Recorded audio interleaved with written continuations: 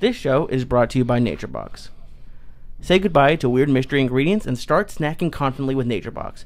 Visit naturebox.com/Joey to get 50% off of your first box. That's naturebox.com/Joey right now. Go there right now and get the right snacks for 2016. It's naturebox.com/Joey. I'll give you one to go, too. Yeah. To get 50% off of your first box. Show is also brought to you by Onnit.com. Go to Onnit.com and use code word CHURCH to save 10% on all of their great optimization products like Alpha Brain and New Mood and ShroomTech Immune and ShroomTech Sport. And we'd like to welcome a new sponsor. This show is brought to you by Datsusara. That's Datsusara. Datsusara. Extremely high quality functional gear made with hemp textiles. They have bags, gis, rash guards, and much, much more. They have bags. Go to Datsusara.com right now and check them out.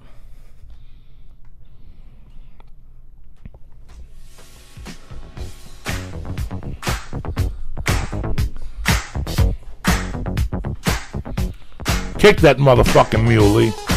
This show is brought to you by NatureBox. Say goodbye to weird mystery ingredients and start snacking confidently with Jesus NatureBox. Christ Visit almighty.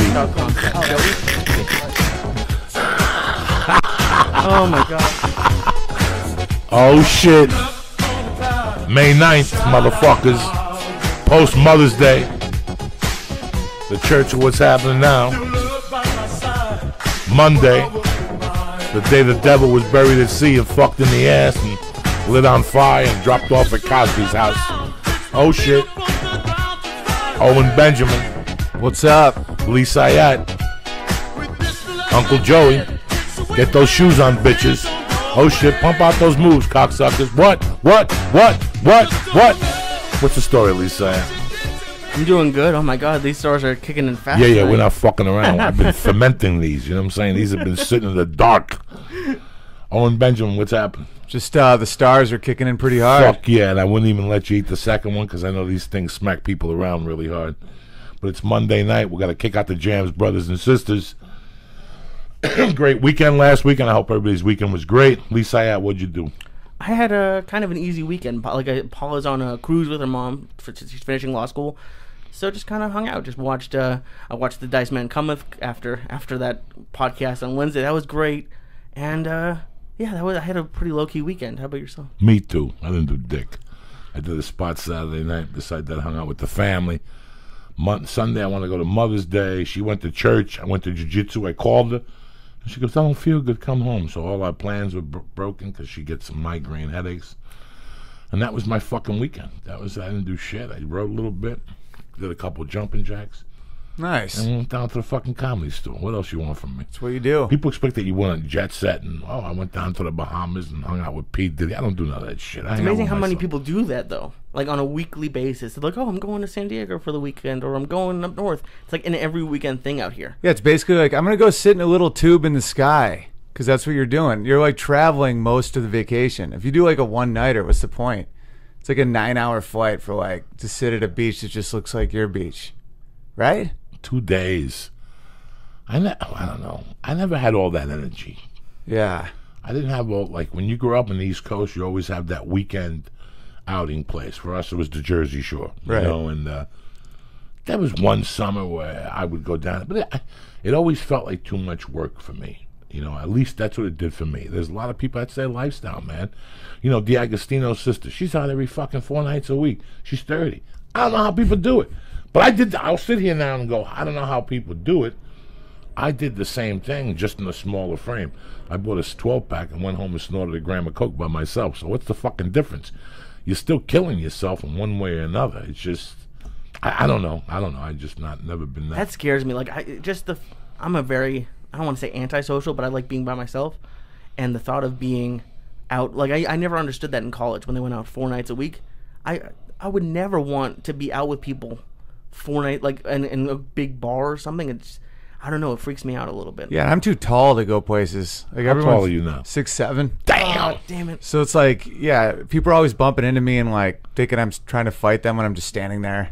Did you used to go out a lot when you were younger? Kind of, not really. I think just doing comedy. I've done comedy now since college, so I was always traveling, so I never really looked forward to more. It's almost like our job is people's party, so it's like you don't live in the frat house. You know, you kind of just go. It makes sense. I don't know. I was like I went to get tacos last night. My wife says, well, I want to go get tacos. And I went to that cactus place. And next to this cactus is a bar called the Starlight Lounge. And I was just waiting there. You know, the phone rang one time. A friend of mine called Salami called. I talked to him. But the whole time I was watching the bar. And it's like, there's a bar culture. There's a nightclub culture. There's all these cultures that you entertain. Music, comedy culture. There's people that go to improv every night. You know, there's people that do, you know, when I was growing up, I went to a happy hour on Tuesdays. I went to a ladies' night on Wednesday. The whole point of the evening was getting fucked up when I was growing up. When I was growing up, it was to snort blow and eat pills and fucking pass out somewhere. Yeah, you know. And yeah, pussy was somewhere in there. But we went out just to fucking rave or rage, whatever that word is, and have a good time.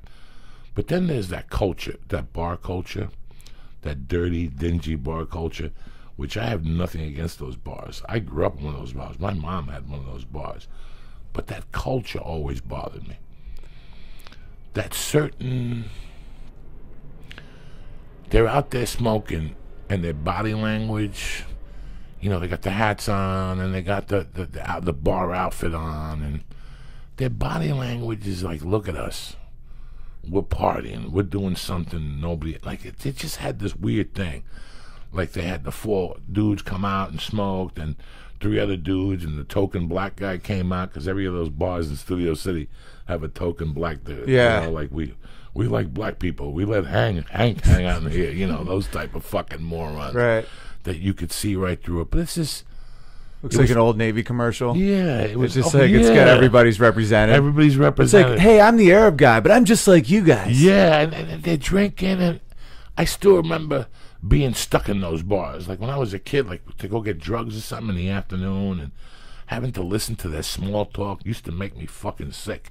Even as a kid, sitting in my mom's bar, I would look at those people and go, how do they sit there all fucking day? Yeah, and it's like performative. It's like they're doing it to be seen doing it. To be seen doing it. Because if you really love booze, you just sit home and drink. Yeah, they go to a bar and they talk and they plan trips to go fuck. And then they, you know, their whole conversation the next day is how whacked they got the night before.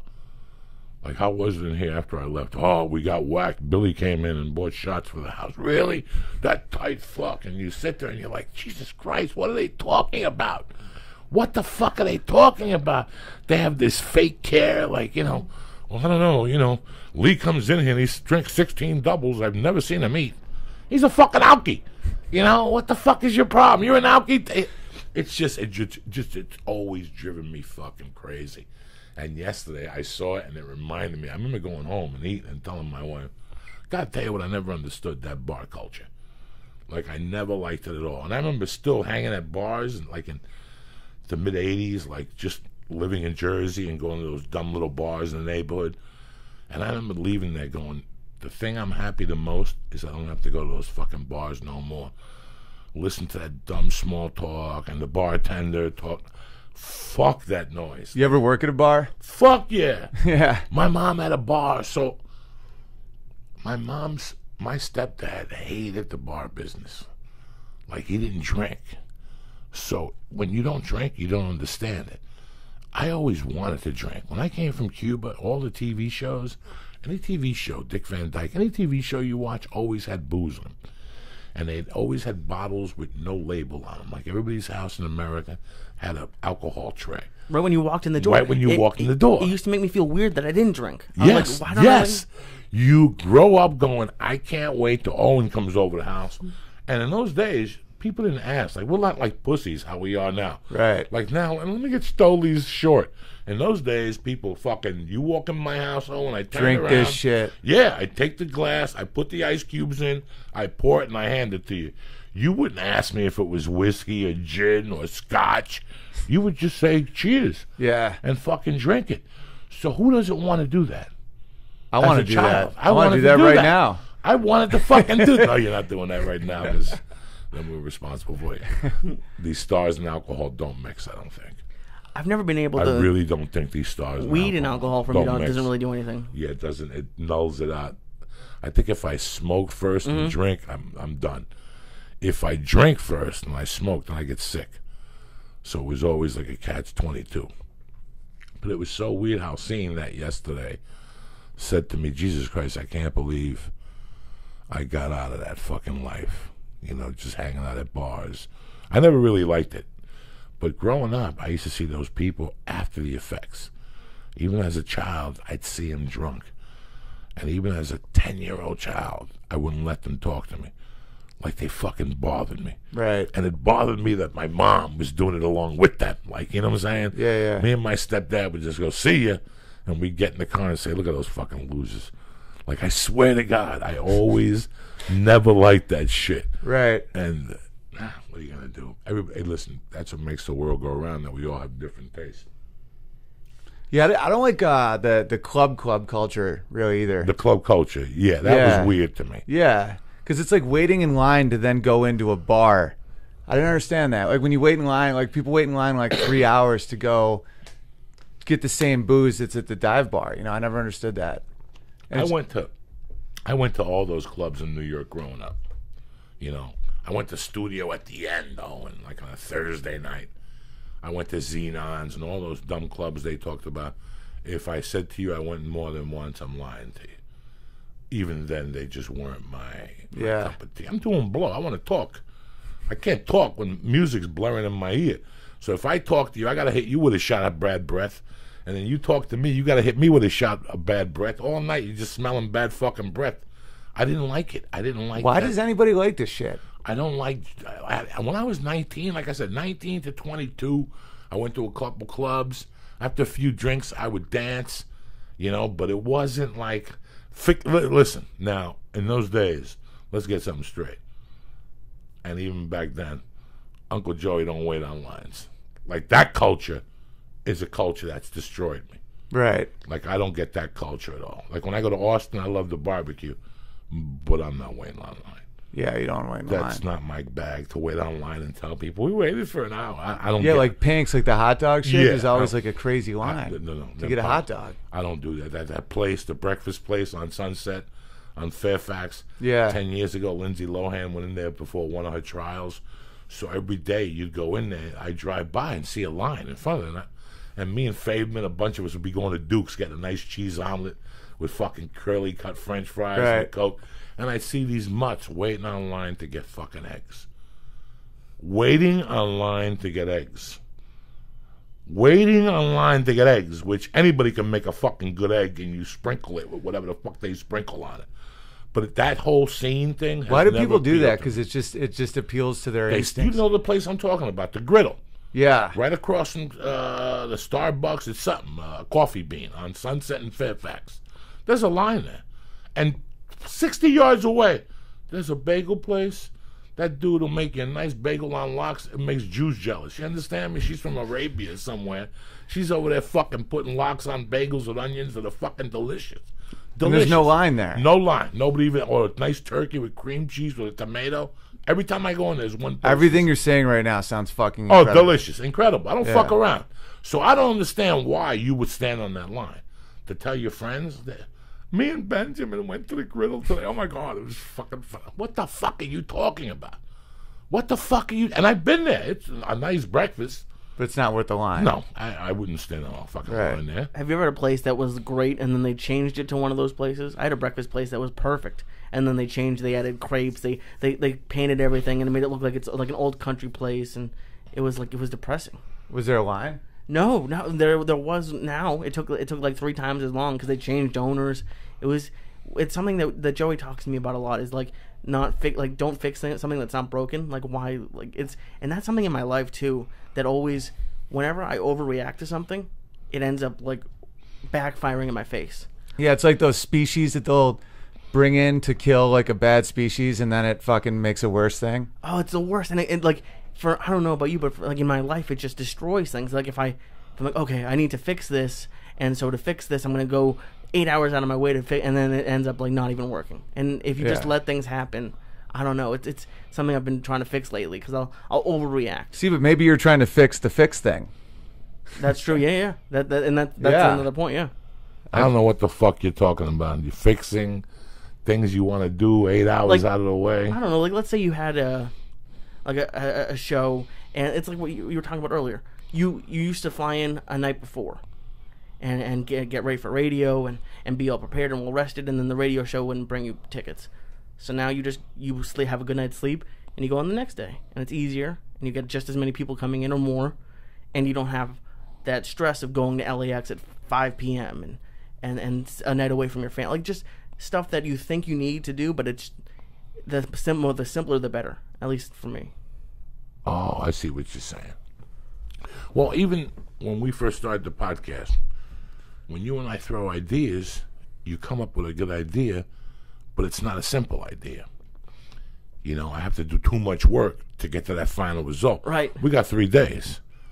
And you're talking about a 2-year project, you know, and that's, we all do that. We you know, overreact. That's what, yeah. Overcomplicate, yeah. Something it's just, and it'll ruin something that could be great. I hate my wife's scheduling. I want to fucking choke my wife sometimes in the living room, because I'll see her do something she could do 2 days from now, and it wouldn't really fucking matter. You know, it drives me fucking crazy. I always ask her, let me see your notebook. Over prepares type thing? Like she gets too wound up? Okay. This morning, the chick was coming in to watch the baby. Mondays is the only day Mercy doesn't go to school. Yeah. We bring Juana in, and she helps watch the baby while my wife goes food shopping, and then I sit for a while, and Juana will do some laundry, and then she'll clean a little bit. Juana only comes in on Mondays and Fridays. Guess what my wife is doing at 7 in the morning? Fucking laundry. As you're about to bring Juana in to do it. Right. You know what I'm saying? So I'm about to wring her fucking neck. I see her emptying trash cans. Friday, we went to lunch. We got food, but it was too much food.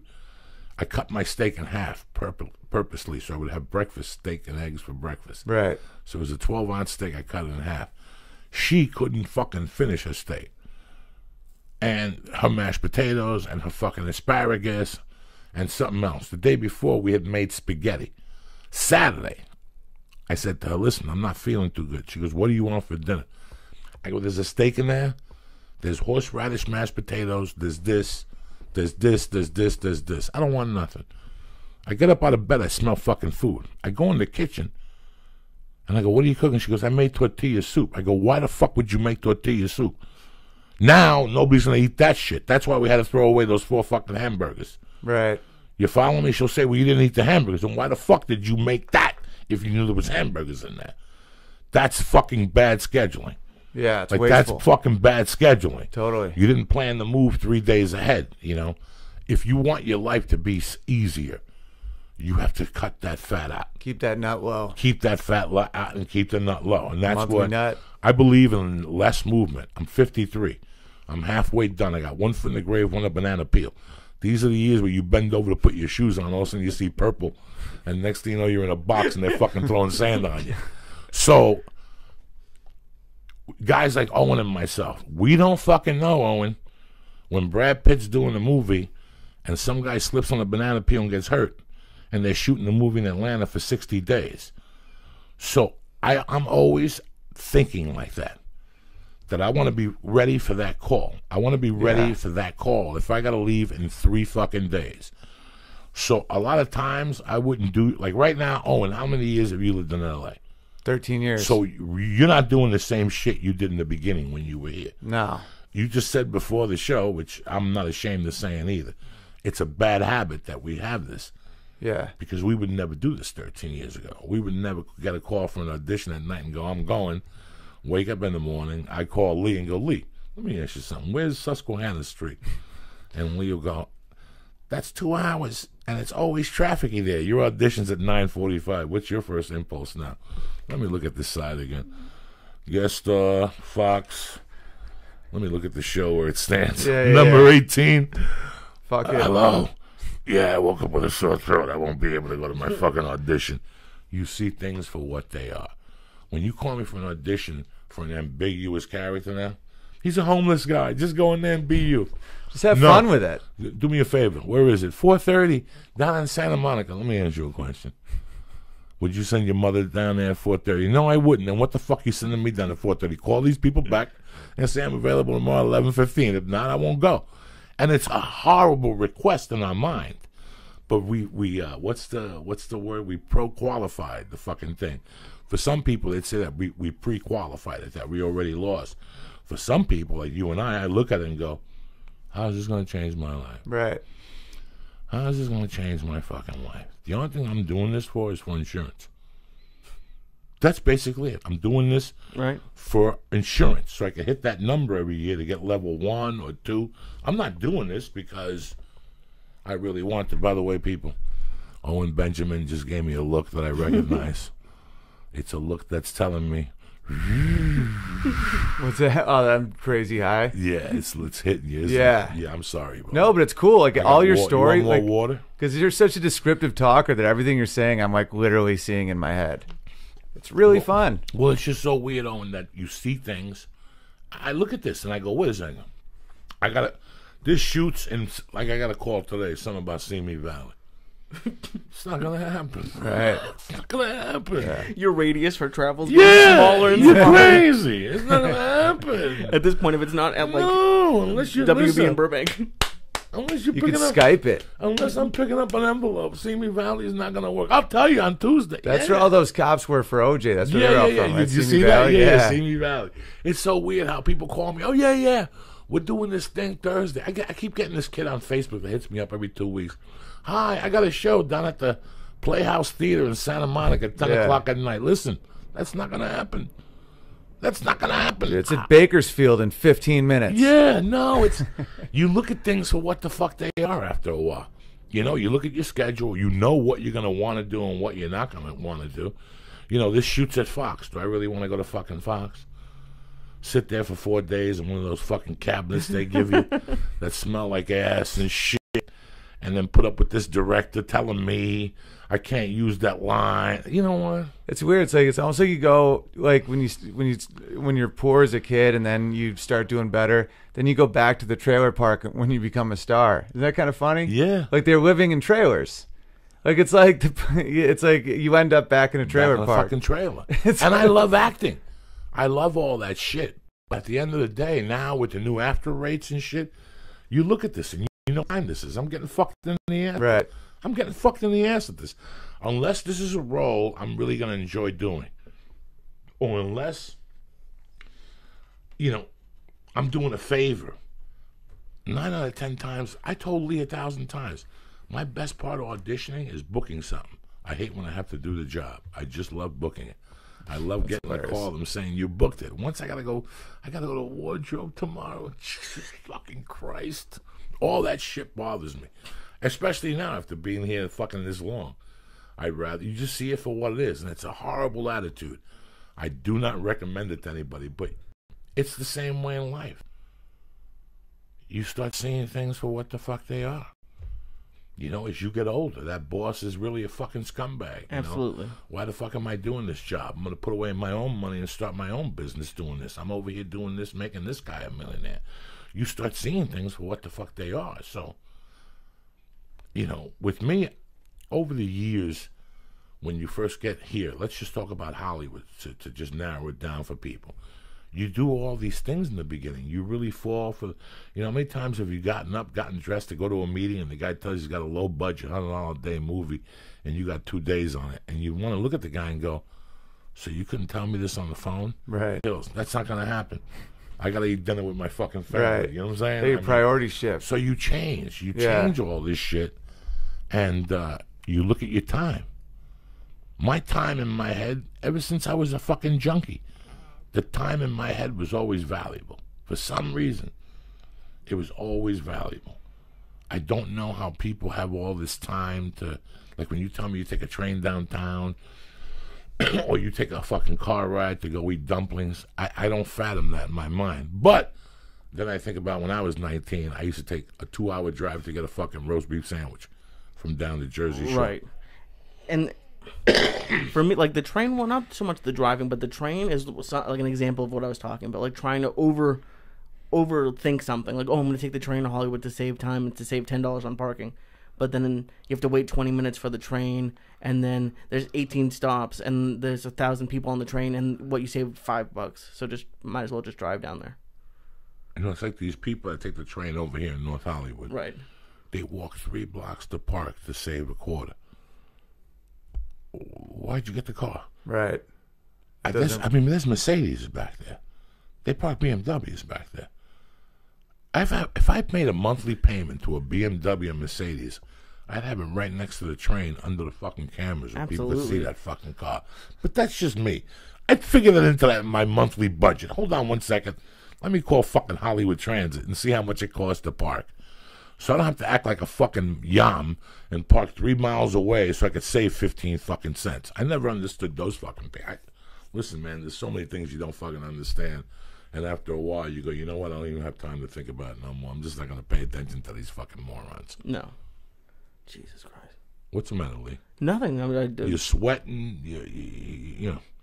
I'm just a little high. You're fucking red already. What happened, Lee? You're falling apart on me. Paul is gone. She's on a cruise ship, eating that fucking death food they give you on there. It's scary. I didn't want to tell her before she left, but there's a cruise ship right now. Like whenever I think of something is going to be fun, I think of what you would say if I told you I was doing it. And after that hot tub thing, I went and I was like, okay, maybe a cruise would be fun. What was the hot tub thing? Hot tub thing. I got in a hot tub at an Airbnb and I got a sty.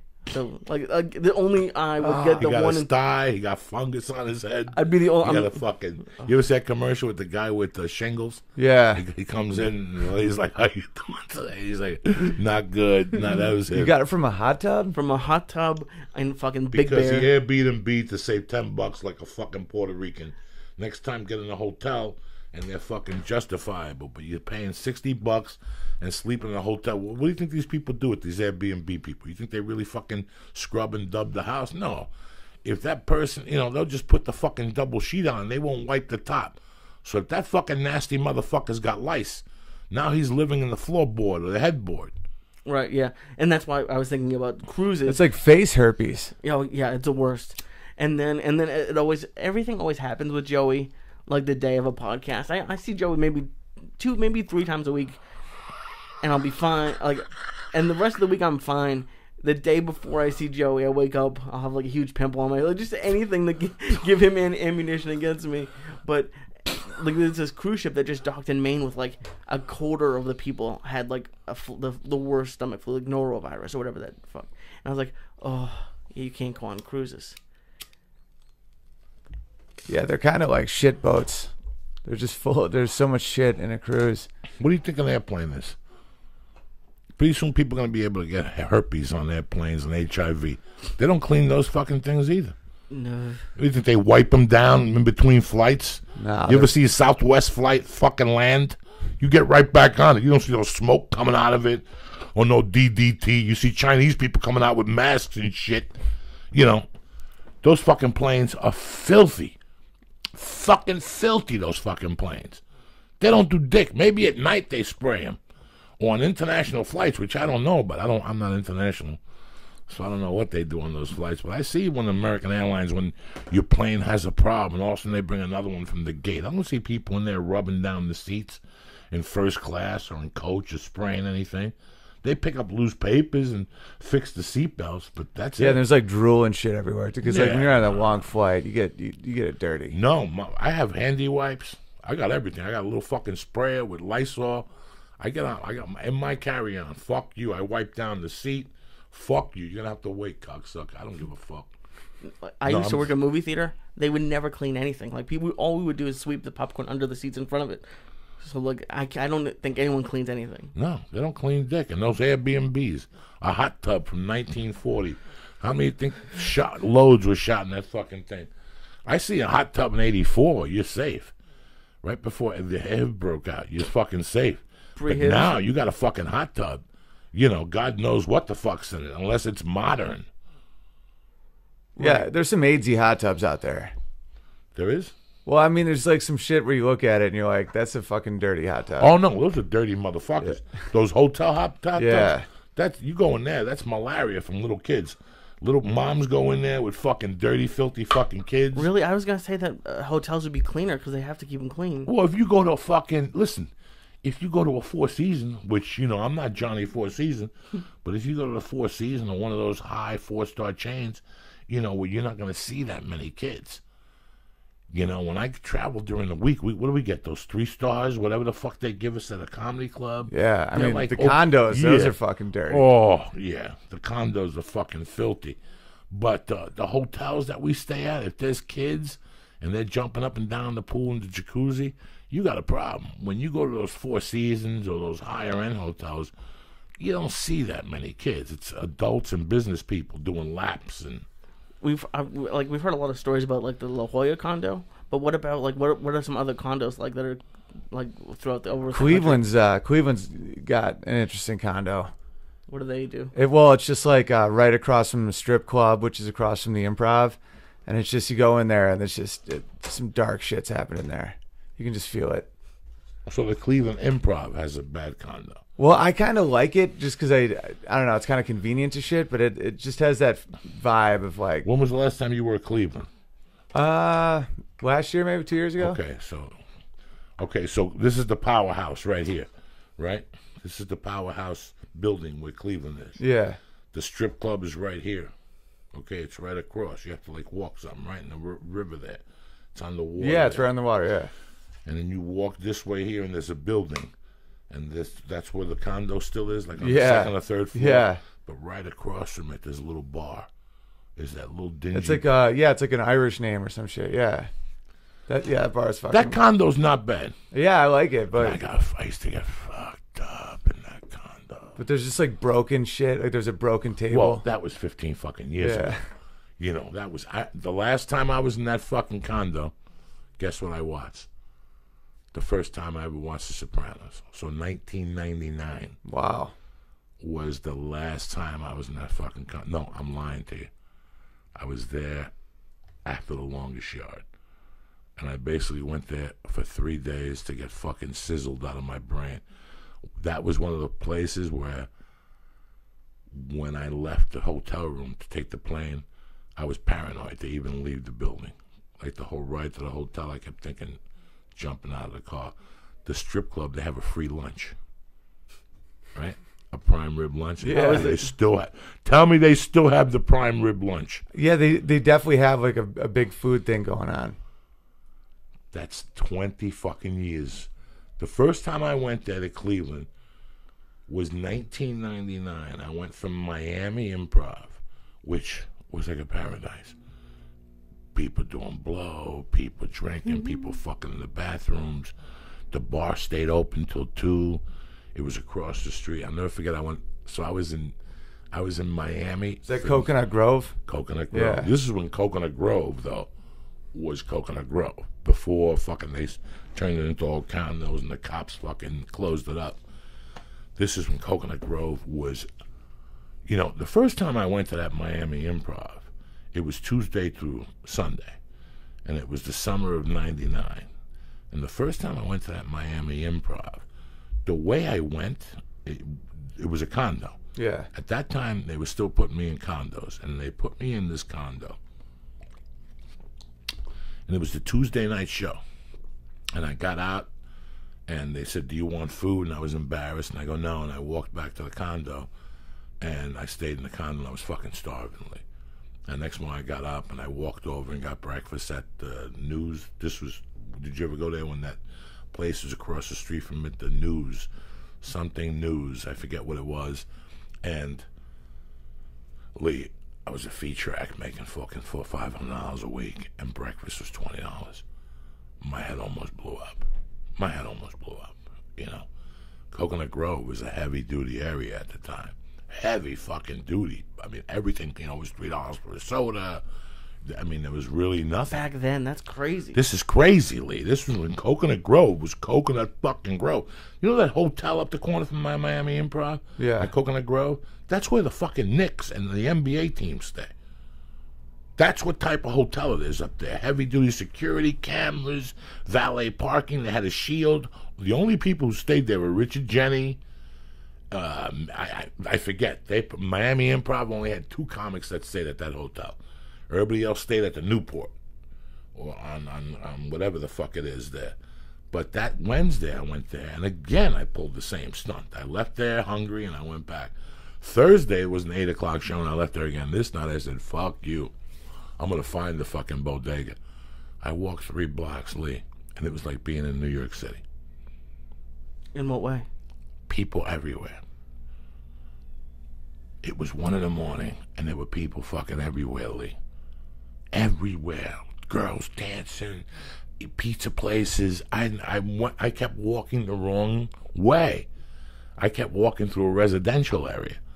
But if I walked a different way, you know, and all of a sudden I bumped into waiters from the fucking Improv and waitresses, and they're making me go to this other bar. And next thing you know, they're telling me if I want to buy blow. For 3 days, I sat in that room in Miami with no blow, no booze. I didn't know nobody. And it became this fucking city. It was amazingly, Lee, amazing.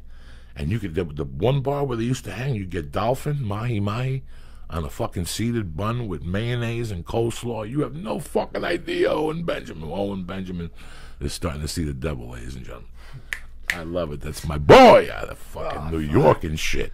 But the moral of the story was, I went from this nightlife the first time, because the second time I went to Miami, I was crazy. I went from there to Cleveland, to work Cleveland like January 2nd to January like 9th. It was like a 7-day Tuesday. Cleveland's probably just as exciting in early January. Oh my God, Lee. When I pulled up, it was freezing. There was snow on the ground. I went in, and the goofy dude at the door goes, "Psst, come here." He goes, "Here's some passes. You get free lunch at the strip club." Again, when you're a feature actor and you're getting $500 a weekly, a free lunch is a free lunch. It's going to cost you somewhere. It's going to cost you. The first time I went in there, these fucking strippers were disgusting. And one of them was cutting the meat. She was big, black. They had a stripper cutting the meat? She was big, black, and fat. And she was cutting the meat herself and putting her fingers in it and eating it and shit. And fucking and the fucking meat was pink, and the potatoes, you know, people were sticking their fingers in the potatoes. I just ran out of there. And that was it. But I had a fucking, there's nothing around there. But if you walk up that hill, if you walk to the corner, and if you walk out of that building and make a fucking left and walk up that hill and make another left and keep walking 3 blocks up, is where you find civilization. It's a Puerto Rican neighborhood. So I bought a couple nickel bags, and I bought some fucking food up there. And I didn't know it. That's the second biggest Puerto Rican population in the country, is Cleveland, because in the 50s they brought Puerto Ricans to work up in Ohio on the car manufacturers. So all those Puerto Ricans stayed there. Not that you give a fuck, but if you ever go to Cleveland, you got a Puerto Rican friend. That's it. That's what I'm telling you. That's the last time I was in fucking Cleveland. But the first time I went, I was in the condo with a headliner. The second time I went, I was the headliner, and I was in there by myself. And I remember watching The Sopranos Sunday night. And like, no, you know how they play The Sopranos during the week in those days, the episodes? Like they play the episode on Sunday, but during the week they kept playing it. That's the first time. I was just watching TV one night. And I'm like, what the fuck is this? Do you remember the episode? No. It was like episode 5, maybe. One of those. It was early on. But the funny thing was, when I first moved to L.A., I was doing comedy. I was at the Comedy Store. I signed with this manager named Ken Phillips. And between you and I, he was half retarded. He had a company in Georgia, and he sold it. And he took the money and just wanted to move out here and become a comedy manager. He bought a bunch of suits. He bought a fucking Range Rover. He had the wife with the fake tits. And then he fucking sent me on little gigs. And I went to New York one time, and he got me a showcase in Governors. He got me a showcase in Carolines, and he called me back, and he goes, "Hey, I just got off the phone with this guy, and they want to see you in the city for this show called The Sopranos." He goes, "I don't know what it's about. Just make a tape and take it to them. This is the address." And I'm like, I'm not dropping a fucking tape off about singers and shit. So I didn't drop it off. See what happens for being fucking lazy? Owen, we feeling all right? Yeah, I'm just just and get some air. Yeah, nah, I'm fucking crazy high though. Okay, you want more water? Yeah. Okay, Thanks. let's do some water. Yeah. Fuck. I told you wanted to eat too. I saved you because I Thank like you, you. man. You're one of the few guys in comedy I behave around. You and Steve Byrne, I like you both. You're gentlemen and shit. That's Thanks, why I wanted man. to have you on the show.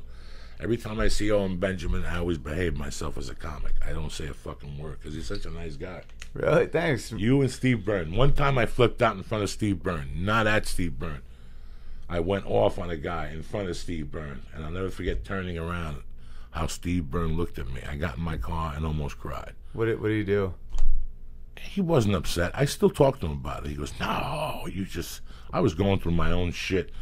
That same guy was at the Comedy Store Saturday night, and he gave me a canister full of weed, and we talked. It was just a misunderstanding. He was a manager at the store, and Right. I was going through my fucking bullshit in 2006. What happened?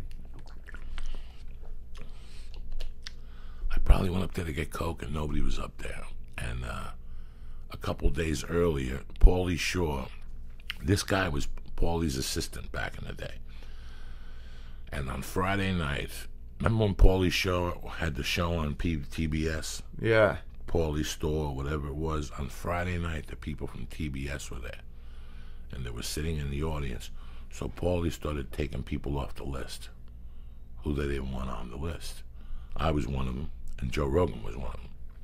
At the time, Joe had just paid for a stereo system for the room or some shit. I don't know the exact story. And Joe was the reason that the room was packed every Friday night. It really was. This is back in the MySpace days, guys. This was way before podcasts. You know, he had already a great internet presence at the time. I had no idea what an internet presence was. So on this night, Joe went down there, the room was sold out, and somebody had to tell him he wasn't going up. As a matter of fact, I was down there first, and they told me, and I just waited around to see what was going to happen with Joe. I was actually going to throw salt in there and start a fucking riot. But it didn't happen. I stood by the door with my back to them, and I heard them explaining it to him, and then Paulie came down, and he kind of started saying some fucked up shit. What was he saying? Like, fuck you. You know, the reason why they're here is for me. They're not here for you. Stuff that was just wrong. It was just totally inaccurate. I'm the type of guy, if you want to talk shit, Owen, and you can back it, talk it. If you're right, you're right. I'll give you your props. But if you come in here going, Joey, I sell more tickets than Kevin Hart, I got to look at you and go, oh, you know what I'm saying? Stop it, Owen. Yeah. Stop. I like you. What are you fucking busting my ball for? You know I ate 6 stars. How can you handle 6 stars? Because we're in training, Owen Benjamin. You understand me? I'll give you a bag to go, and then you'll be in training, and you'll be a soldier of the church. This is fucking so intense. People will see you, and now when they see you, they'll bring you something for your baby, and the best edible that city has to make. And they're going to say, we heard you on the church. Here you go. You're in training. Nice. I'm training hard. And they'll bring you mushrooms. They'll bring you acid. Yeah, they'll bring you acid, mushrooms, all the fun stuff that you can take in the hotel room by yourself before you see your just lose my fucking mind. Sure. With an iPod. Yeah. But, throw on some Pink Floyd, just fucking take and that's it. It's over. We don't do that much shit no more like that. We don't go back to the room and put music on and sit there and meditate. But what were we talking about? No. So they were going off on Joe. I turned my back just so if I had to take a lie detector test, always turn your back, Owen Benjamin, so you could say, I really didn't see nothing. I turned around. He was on the floor. I don't know nothing. But when they say, like, did you hear him hitting somebody? I don't know. Lie detector test will go, they can't commit. They just the main thing is, did you see anybody get hit? No, I didn't. Why not? There was a fucking shooting star. I got to teach you everything, Syatt. So I turned my back. I thought it was going to go down. This guy wasn't a bad guy. My head was in the wrong place. I was a little sick and tired of the Comedy Store. I didn't like what they had done that night. And to be honest with you, you never like to see your friends get shit on for no reason. So I kind of felt bad, but I always had it out for that guy. And I always had it out for Paulie. And one night I went to the store, maybe a month after that, and he said something to me, and I took it the wrong way and started going off on him. And we grabbed each other, and we yelled at each other, and, you know, I said some dumb shit, and then when I turned around, Steve Byrne was right there. And I never felt so fucking embarrassed in my life. I always apologized to him after that for going off on somebody like him. But the guy was going off on me. I left the store shortly after that and didn't go back till about a year ago. And Saturday, as I walk in to check in, he's sitting in the back row. And I came down, I went to the bar and got a water. When I came back, he was in the hallway. He gave me a big hug. I asked him how Hawaii was. He says he moved to Northern California. And he said he brought me some goodies, and he gave me a little film canister like the 80s filled with this fucking pretty good reefer. He said his brother found this seed in a garage sale or something. And it was an Afghanistan seed, and he's been growing it and shit ever since. So sometimes, you know, it was water under the bridge. Yeah, good ending. What are you going to do? Yeah. You can only try. Talk to me about this piano thing. What do you want to know? Yeah, I said I played piano, and you looked like you wanted to play. Oh, it killed me. When I was a kid, my mother baptized a girl, and I would spend my summers with that girl's family in Miami. And her mom was a big-time college professor in Cuba. And after she got married and stuff, and she had kids, and she exiled to the United States. Now that she had kids, she wasn't a teacher or a professor anymore, but she still had that state of mind. So when I would spend my summers in Miami, she would basically tell me, by the way, from 9 to 12 here every day, we do schoolwork. Like, there's no fucking going out and playing. There's nothing. You got two options. You could either do schoolwork, or you could go be a laborer for Rodolfo. And you're like, wait a second. So if I be a laborer for Rodolfo, I got to be there all day with him, picking up boards and getting bit by dogs and shoveling and shit. Or I could stay here and do 3 hours of schoolwork. Even at that age, I figured out it would help me. So I would stick around. But she had 3 kids. Me and the 2 kids would do schoolwork while the girl played the piano. And let me tell you something. Her mother would fucking chastise her to no fucking end for perfection, because she was doing dun dun dun dun dun dun dun. No, that's that fucking other song. She was doing some fucking Tchaikovsky type thing at some college at the age of 12. But I'll never forget how much the mother used to torture that girl, how much they went back and forth. But the discipline that she had to have always stuck in my mind. Yeah, my upbringing wasn't like that. I just played all. Yeah, it's what I was drawn to. It's like we didn't have a TV for part of my childhood, so we just had a piano, and my dad sang opera. So that's how we got along, and I just liked it. I always liked playing it. And never professionally, never thought about it? No, I mean, I had my piano teacher was a woman named Lucinda, and when I was 11, for Halloween, she went as a dude, and then she got a sex change. So I always thought it was funny, because it's like, if you're going to first have a sex change, do it on Halloween, because it was like an easier transition. But so then I got taught, it was the same person taught me as a woman and then as a man. And that's when I got fascinated by like gender, because it's like I got to see a whole different brain. You know, it's like on testosterone, it was a much different person. Now, what year was this? 1991. I remember around that time, either 60 Minutes or 2020 had a whole thing. I had just gotten separated, and I was home, and I was miserable. And 2020 had a thing about a woman, the whole transition. The man, yeah. The whole. So she was a woman first, and then became a man. Yeah. What was her new name? Larry. Still friends with him. Great dude. But yeah, it was... And how's his life now? Is he married? Does he have a wife? Yeah, he has a wife. A boyfriend? Wife. Yeah, just chilling, just happy, plays piano. I don't know. All that shit, I don't know. It's fascinating. How old were you when that happened? 11. You got balls of steel, kid. Around the same time, I wasn't a piano teacher, but my dad's friend had a friend who, like, we'd always be at this place, and it was a guy who was, I don't know if he was transitioning to be a woman, but he was dressing like a woman, and it didn't freak me out, but I think I was around that age. I just didn't understand it. It was like confusing. Yeah. See, I grew up with dudes who put wigs on and just put Scotch tape around their dick and took their chance. You know what I'm saying? I don't know if they did the complete check. And sometimes you'd see them and they'd have glasses on with a suit. And sometimes you see them, they were clean shaven with a wig on. You know, it was always an adventure. Spanish people got wild imaginations. They just don't commit, you know. It's hilarious. The whole fucking... I've never really known anybody who made the transition in front of me. That's very interesting. Because I see all this transgender stuff, and now you hear about North Carolina and all the bathrooms. And in the back of my mind, I'm going, I don't see these many transgenders. Right. All right, you go to Hollywood, buy Yum Yum Donuts. That's right there on Beverly. That's where it's crack-a-lack-it. That's where you see the whole neighborhood of them. But and they're not even really not full committed. You could tell that they just they're just weekend warriors. They're just weekend warriors and shit.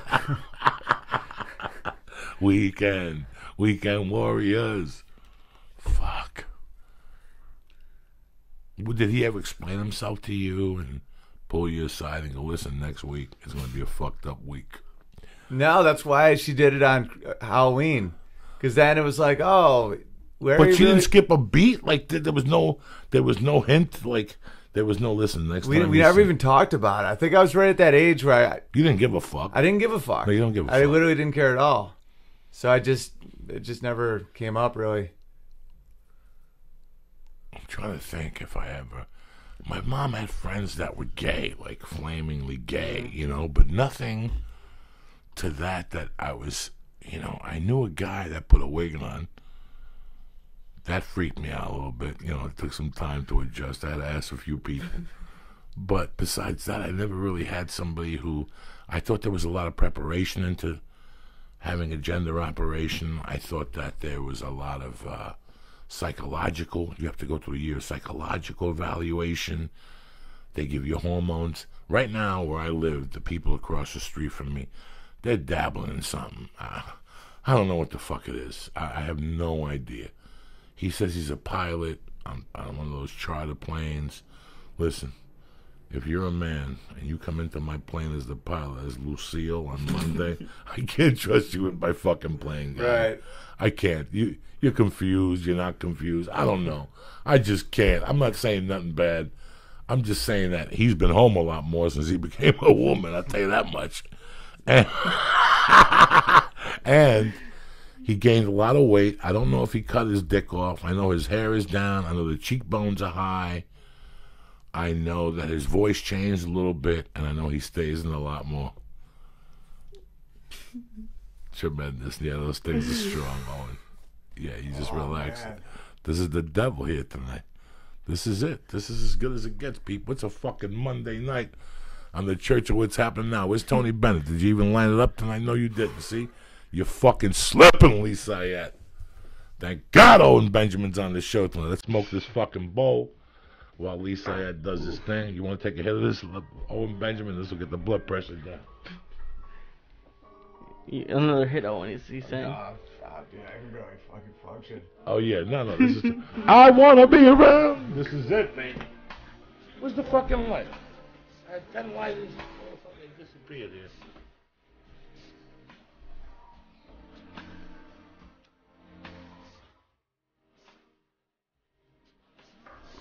You guys get this? Is this like weird? No.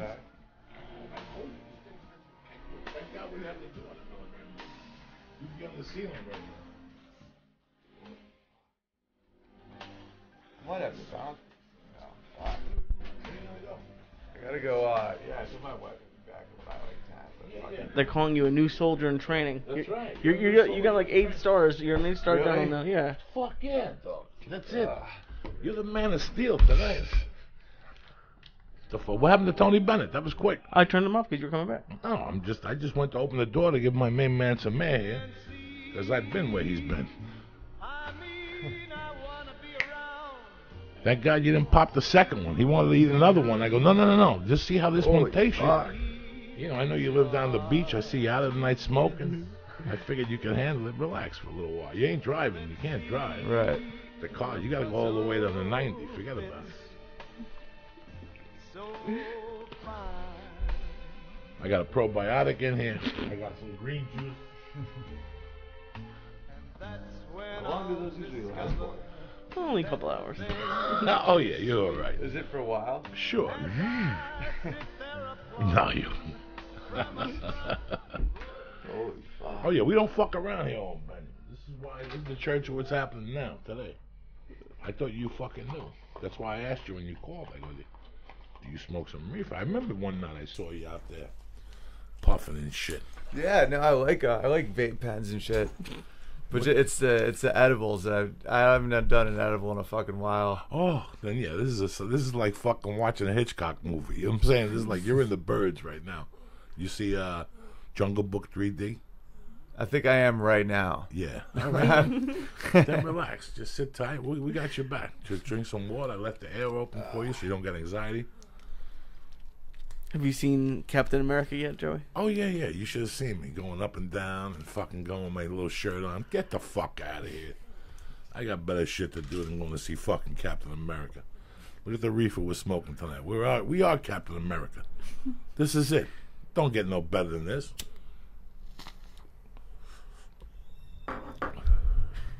What are you going to do? It's a Monday night here.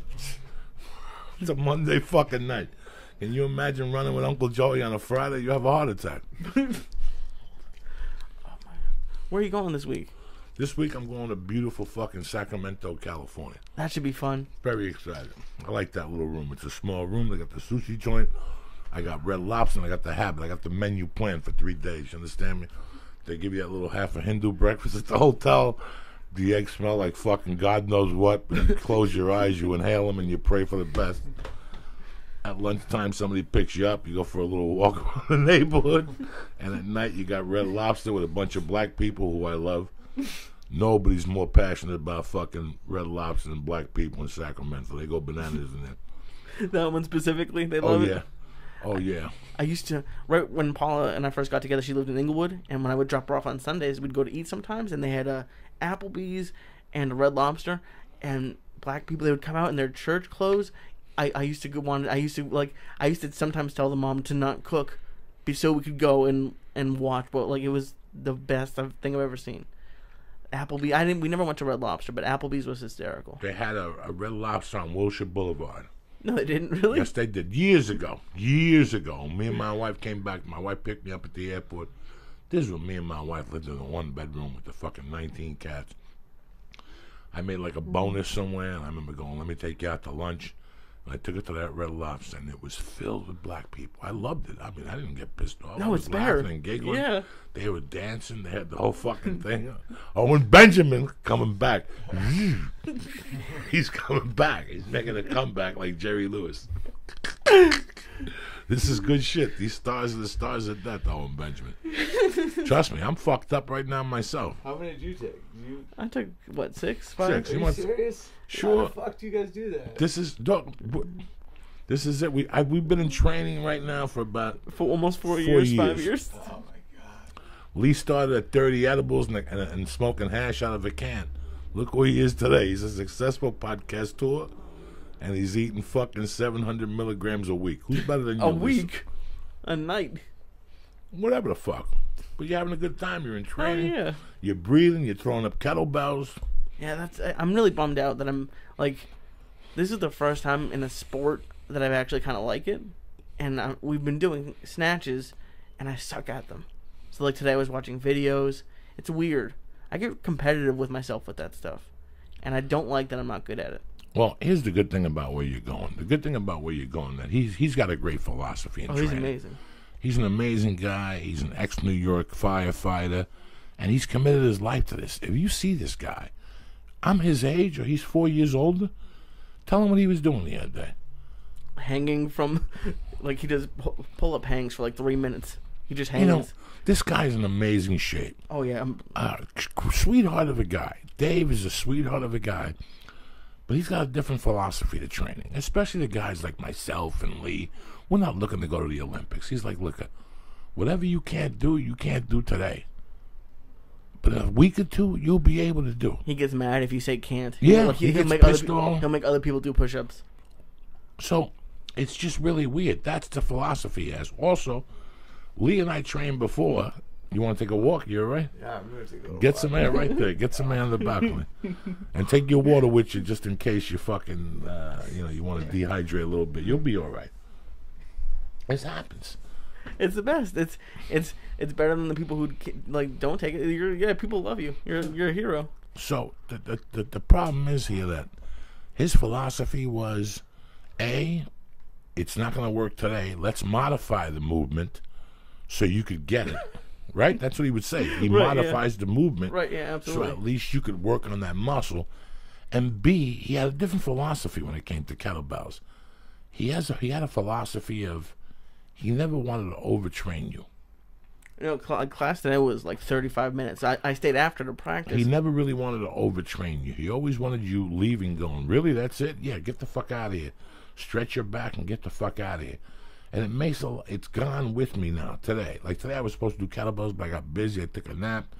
I had to go get my hair fucking done for this thing on Wednesday. I had to do 1,000 things. Little stupid. Is he leaving? He abandoned shit. This is the real deal at church, you know. I don't think he knows the code. I think we're okay. Nah, he's okay. This is heavy duty. Those fucking stars as a matter of fact, give me the bag. I'm gonna eat another one out of respect for this poor kid. Okay. What do you think? I'm not eating it alone. No, You're my partner in crime. I figured I was involved in this. Out of respect for you people, you know I love you with all my heart. I hope you have a good week. I'm eating this star on a fucking solo tip just to let you know we ain't fucking around no more. 2016 is the year of the church, bitches, all right? Take it or fucking leave it. I ain't got time for this shit no more. Your attitude should be like my attitude. It's over. We're taking over this bitch. Right or wrong, cocksucker? What are you drinking water for? Absolutely, huh? You on a plane or something? What's with the water? I was drinking. Okay.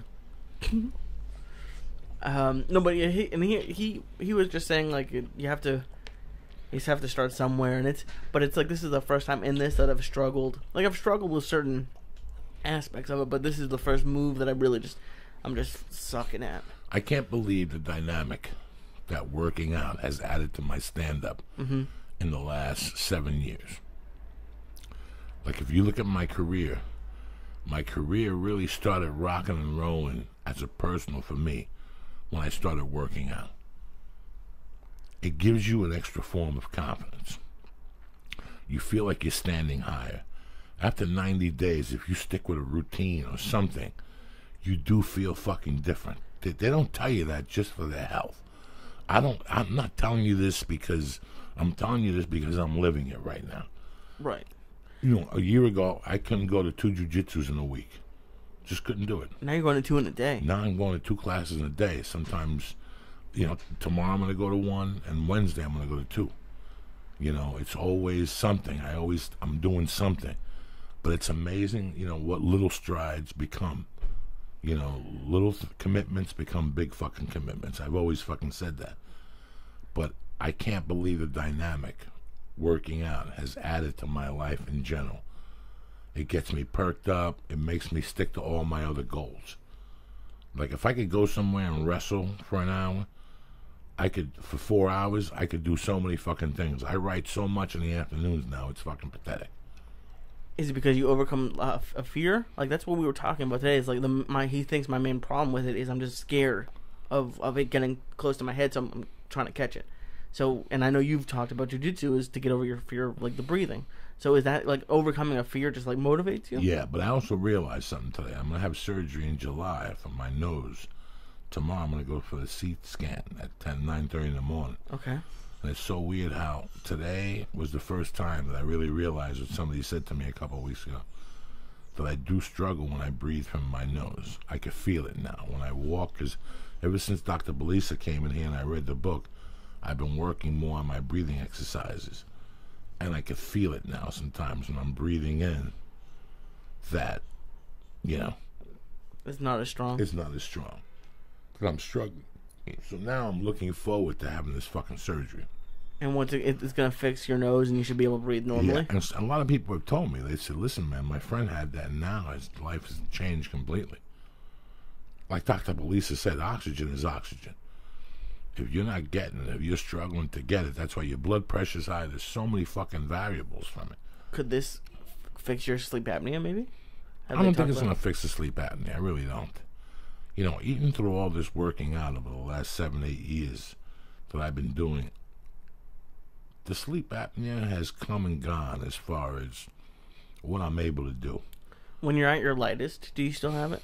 Like when you were at like 260? 270, yes, I still had it. That's interesting, okay. I was falling asleep on planes. The other day I fell asleep on my couch. Fuck, I forgot to call this guy today. I fell asleep yesterday, and this poor kid called me 2 days in a row. The one day I got caught up doing something, and yesterday I could fall asleep on my chair now. And you couldn't do that before? No. What would happen? I would choke. Right away? Yeah. Oh, no. I could sleep for 40 minutes now and wake up scared that I'm not sleeping with the machine, and it really shocks myself.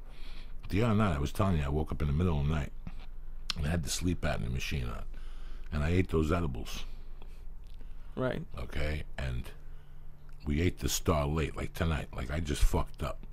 Because that last star is not going to hit me till 2:30 in the morning. Right, yeah. I'm going to wake up huffing and fucking puffing all goddamn night. So, when I got up that night from being uncomfortable, I peed, and when I went back to bed, I could feel my heart beating from the edible, and I could feel that I was still a little bit high. And all of a sudden, my mind played with the emotions from the edible. In what way? Because all of a sudden, my mind started coming up with fucked up thoughts. Like my mind said to me, what happens if the sleep apnea machine breaks right now? And all of a sudden, I started getting anxiety just thinking about that. What And would do you happen know if- you're high and then it's ridiculous, or do you get swept up in it? Because I'll get swept up in it sometimes. I'll get so swept up, and I got to take the mask off and stand up and go outside and get air and walk around.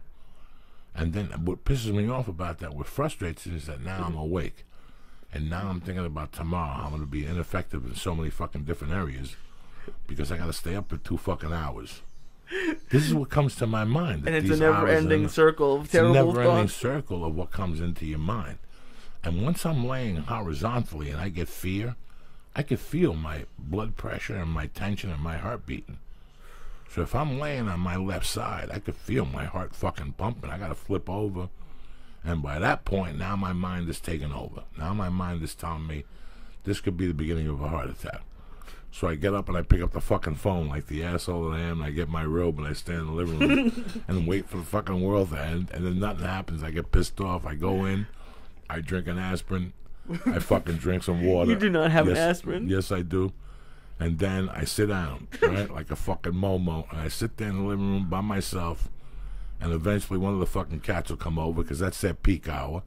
So they want to get petted. And I get frustrated at first and they jump on my lap. But then I go, you know what? Wait a second. He may be onto something. Because by me petting this little fucking cat, my anxiety might go away. And sure enough, it goes away. So then now I'm wide awake. I'm playing with Superbad. It's usually Superbad or Dimmy that torment my life. So now I turn the TV on and I'm watching. Sometimes I got vinyl on DVR, or I've been watching The People versus O.J. Simpson again. I was watching that. And then guess what it'll do, Lee? Guess what the genius that Uncle Joey does? Oh, no. You don't take another edible, do you? No, I wouldn't. I'm not even that smart. I get up and go outside and I smoke 2 bowls of weed. So guess what happens? Now it's 3:15 in the morning. I'm sitting there and my world is ending. It's collapsing. I can't fucking breathe. And I got to drink fucking a gallon of water to calm down in the living room. And then Why 2 bowls? Who knows, Lee? Who knows? Because I'm a fucking idiot. And then I fucking... I think 3 in the morning. I think Owen Benjamin abandoned ship. I think he Some of his stuff is here. No, that's my sweatshirt. Oh. Well, thank you for coming, Owen. No, I don't know. Maybe he's outside. Should I go check? No. Stay, mind your business. So that's what I fucking do. So now I gotta sit there for another hour while my heart's beating, and I gotta take one of those fucking anxiety pills the doctor gave me, one of those Larry pills, and then I fucking calm down. And I go back and I sleep like a baby till like 7:30. My wife wakes me up and I'm running late. I'm telling you, it's gonna happen tonight because I gotta be somewhere at 9:30 tomorrow morning. Whenever I gotta be somewhere in the mornings, I have a horrible fucking night. Yeah, I can't sleep. When I don't gotta be somewhere next morning, I'm like Johnny fucking tired. Once I know I gotta fucking be somewhere, all of a sudden I'm Insomnia Joe. I can't fucking sleep. I can't. So many characters. Oh please, there's 1,000 fucking characters in my world. I got Insomnia Joe. I got fucking Johnny Sleepy. Johnny Sleepy. You know, I got like 10 fucking characters in my fucking personality trait. I would fail on Match.com with those fucking morons. What's your personality? 18 of them. You need like 10 different LinkedIn accounts. Johnny Reefer, you know, fucking Joey Bad in Bed, Joey 1 Minute. Joey 1 Minute. I like it. What's up with you, buddy? Just trying to put the pieces together. Like I said, I've been trying to write a lot more. Trying to just get my fitness going a lot more, you know. Just trying to stick with what I'm doing over there. How's jiu-jitsu been going? Listen, I have bad days and I have good days, but the most important thing is that I'm consistent. And that was the ultimate goal in doing this. The same reason why you joined the kettlebell gym. First of all, I know you. You give somebody a yard, you're going to be there 801 on salute. Fuck yeah. I know you. So,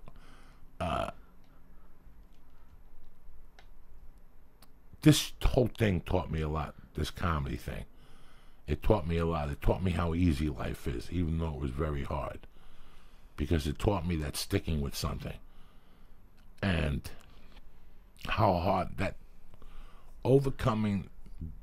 If right now I look at the first 8 years of my comedy, right, I gotta tell you how hard it really was. Like if you said to me, Joey, this is what you're gonna do the next 8 years, I'd tell you I'm not gonna fucking do it. But I'd do it all over again.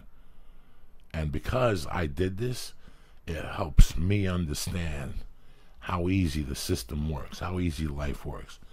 And this applies whether, let's say, you want to be a baker or a mechanic or whatever. You know, listen, man, yeah, I could walk into whatever, motorcycle technology or automobile. When you're 14, if that's what you like doing, you're 15. Look at this kid, Cassius Morris. I wish I had the fucking brain that kid had at a young age. Right. Because people, this is easy. It seems like it's a long time. When you come to me at lunchtime and go, Joey, can I ask you a question? What are you making out? And I say, I make 15 an hour. And you go, fuck, I'm making 6. How long till I get to make 15 an hour? And you're like, I've been working here for 7 years. You're like, fuck.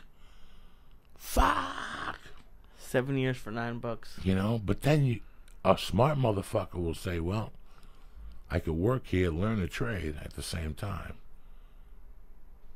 And who knows what will happen in 7 years. I could open up my own thing.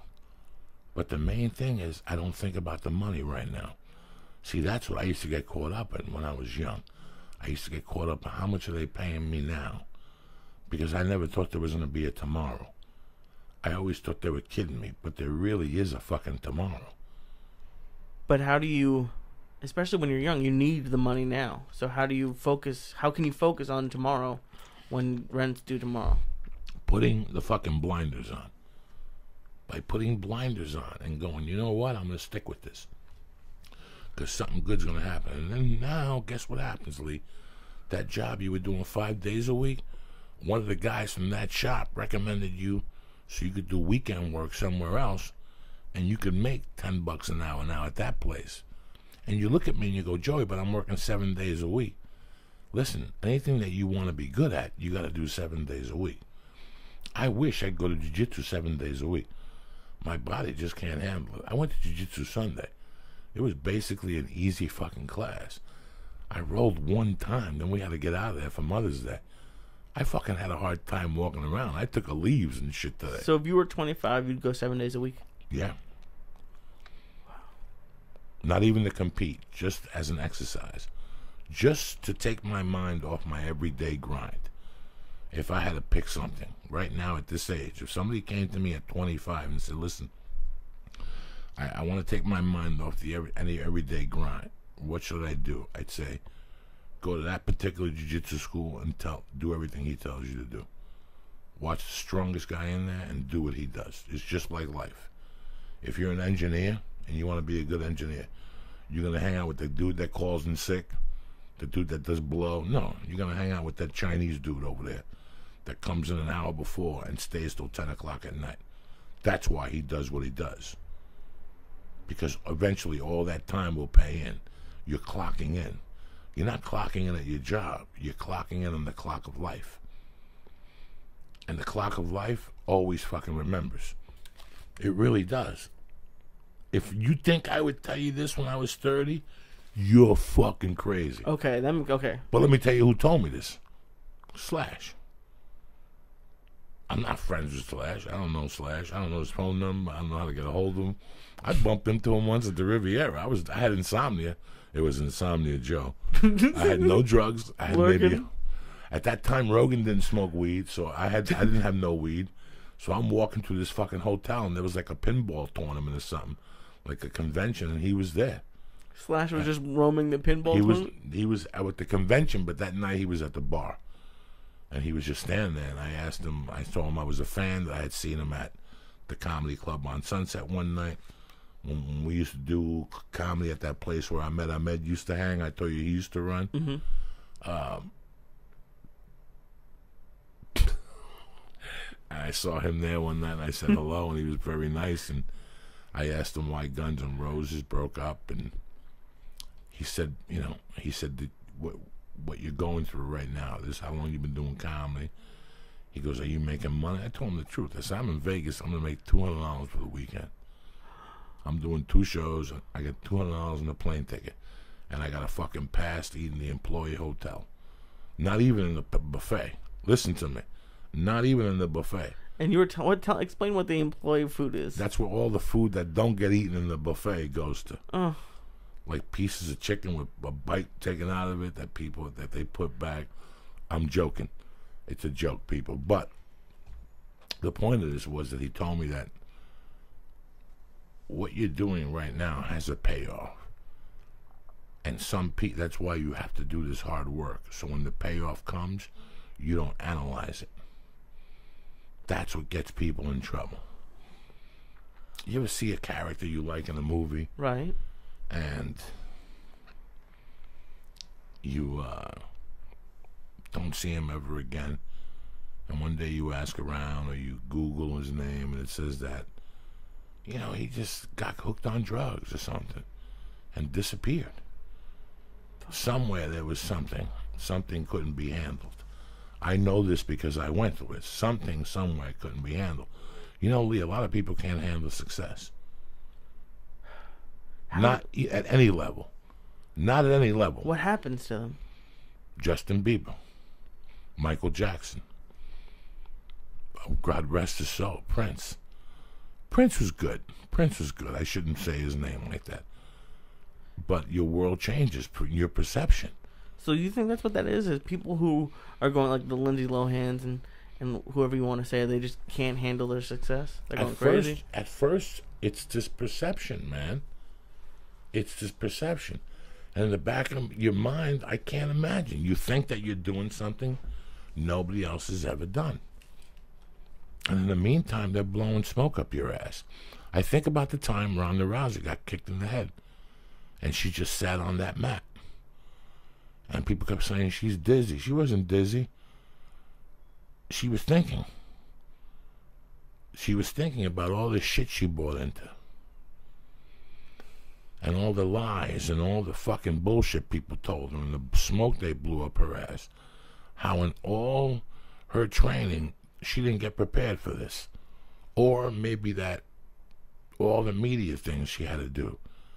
And all the time that was invested in talking to people and meeting with people and talking about movies. Your mind got taken away from the fucking main focus. It's like getting arrested. When they put the handcuffs on you, what's the old adage that a cop knows if you're guilty or innocent? Because the guilty guy, he goes to bed like a baby. That's it. He got caught. The innocent guy is up thinking, how's he going to get out of this fucking mess? That's really crazy. Yeah, that would be my first instinct too. Like, how would I fix this? When I got sentenced, I snorted a little under a gram of blow, and I fell asleep for about an hour in the jail cell while they came and got me to process me. Maybe an hour and a half I fell asleep. And I mean asleep with drool coming out of my fucking mouth. And that's when I realized. I go, holy shit. That's it. This is it. This is my fate. So you didn't have anxiety about being in prison? You were just like, I deserve it. They caught me? That's it. That was it. At that point, everything else was bullshit. Once that judge said 6 years didn't mean shit. Once I walked in there and I took my fucking handcuffs off and I sat in that cell, that's where the walls fell in on me. And it was the weirdest thing because the walls fell in on me and the walls fell in on me. I went through this panic, a little bit of attack, like your life flashing in front of your eyes. And I took my jacket off.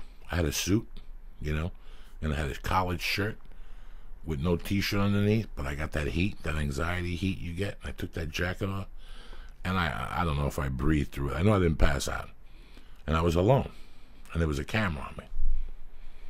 And as I'm petting the jacket on my leg, Lee, I could feel something in the jacket. I thought it was a button.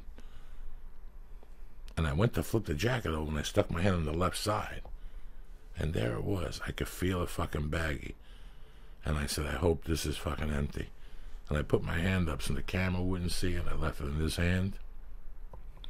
And it had like a little rock, and the rest of it was powder. I remembered what batch that was and everything at that moment, like when I got it, like in July. I got sentenced in August, and it had been in that suit since July. That was a special batch?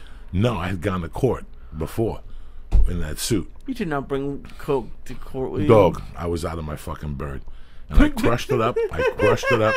I took my wallet out. I took a dollar bill out I had in my wallet, like a 20 or a 10. God knows what I had in there. I didn't have no hundreds or nothing. And I rolled up like a 5, whatever the fuck it was, and I did that whole package on one snort. They would see you. They didn't see me. I made believe I was pissing. And I went into the sink like I was washing my hands, so the camera was over my back. I put the dollar bill in the hand. I put it already in the package, so I put it up to my nose, and I snorted it, opened the dollar bill, wet it, and I flushed the dollar bill with the fucking package just in case, dog. You know I don't fuck around. You flushed the dollar bill. Everything. What was I going to do with it? I'm in prison. What do I need a dollar bill for? What's it going to do? What's a dollar going to fucking do for me? So I flushed it, and I sat on the thing, and Lee, within 20 minutes, I passed out. And you're just relaxed.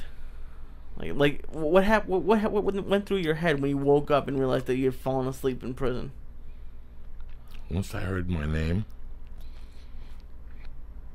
there was nothing I could do or think. That's it. I was a beaten man. Everything had surrendered.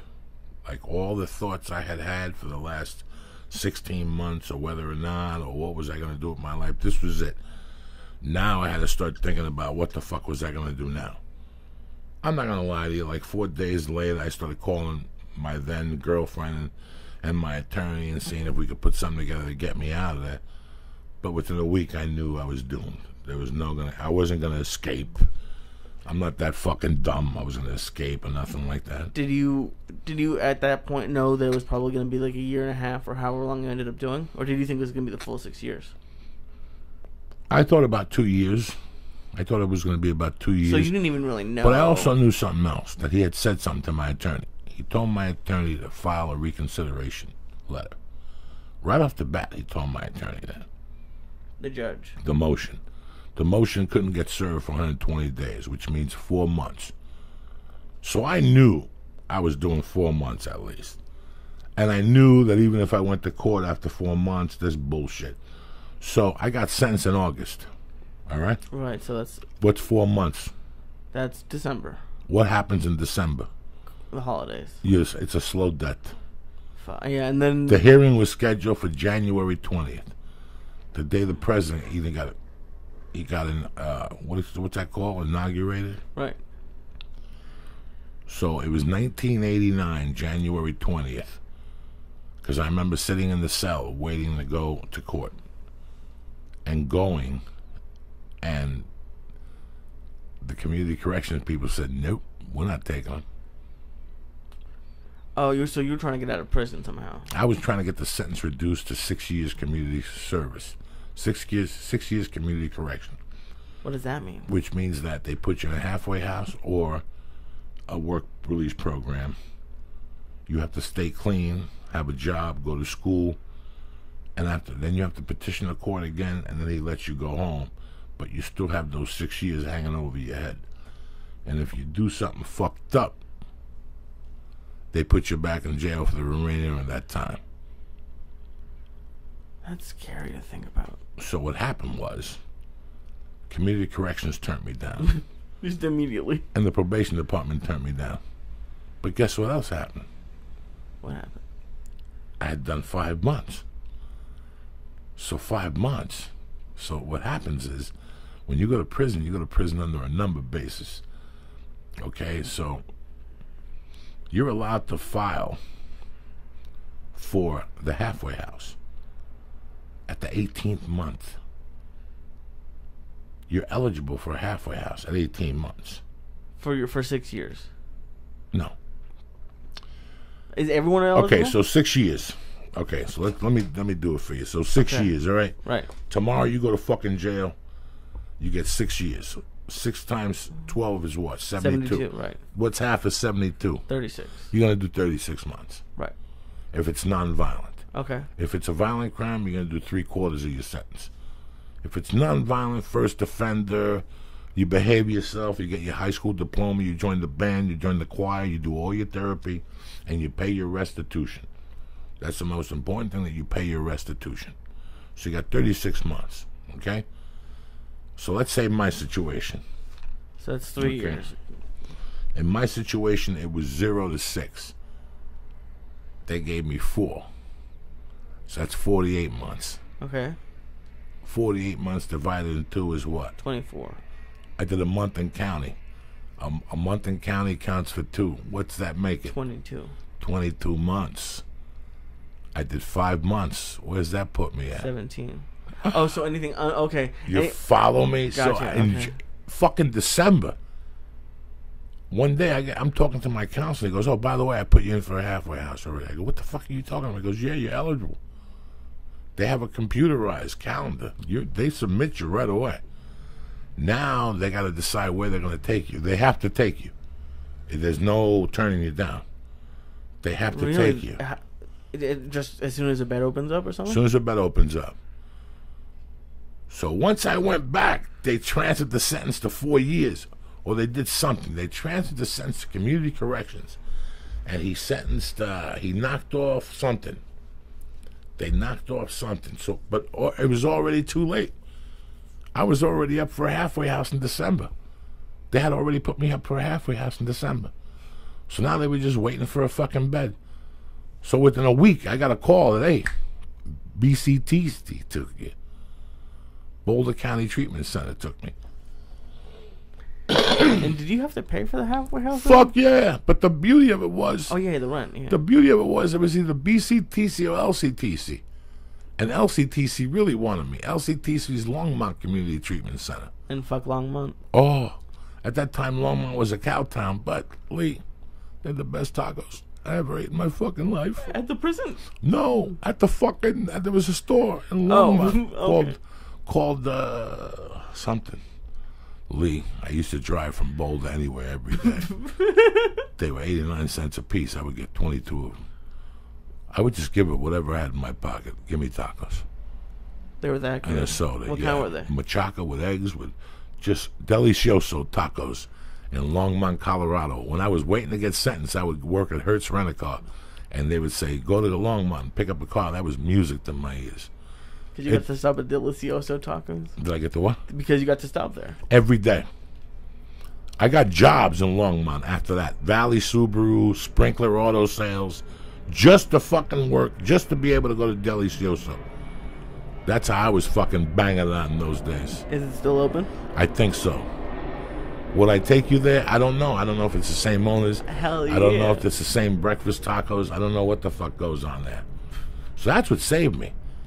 So when I got back, I was out of that fucking thing. By February, I was already in the halfway house. And you went in July? Oh, yeah. Boom, I was already in the halfway house. I don't know how, because for some, like, obviously I know you and you're a good person, but it is kind of scary that some of these people who are, you think are going away for a while aren't going away for as long as you think they are. No, and that's what I tell people. This is all bullshit. I love when they arrest people and they make those statements on television about somebody. Excuse me.